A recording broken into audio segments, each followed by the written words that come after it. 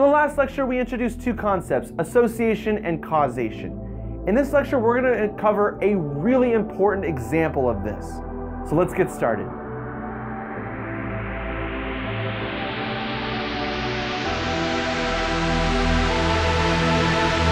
So in the last couple of lectures, we've used this example, that the number of hours that you sleep is associated with your grade level on a test.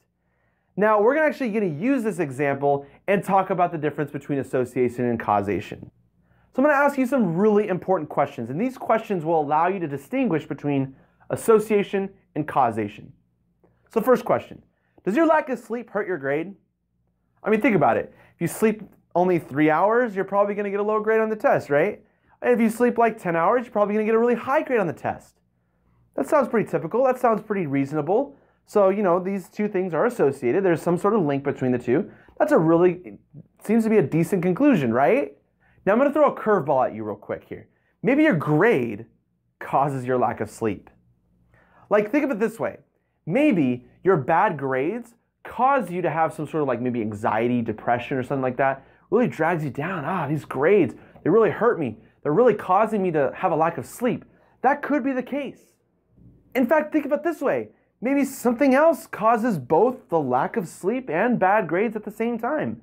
Maybe there's something that we don't know about, some outside influencer that's causing both of these things to happen at the same time and making it look like they're dependent, they're linked together. But really there's some other factor out there that's causing both of them to change. So it's important to understand that causation is really hard to prove, even though from the outset it looks really obvious that the number of hours you sleep causes you to have a certain grade. But just because it looks that way, just because you want to jump to that conclusion, doesn't necessarily mean that's the case.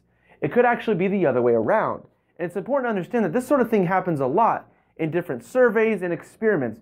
We got to understand how to prove causation, because that's actually really hard to prove. We'll talk about that later. Anyways, thank you guys so much, and I'll see you in the next lecture. You just watched a video from Amour Learning. We provide free math videos, and we offer many online courses. We also provide free math tutoring via YouTube Live every Thursday and Sunday at 9 p.m. Eastern Time.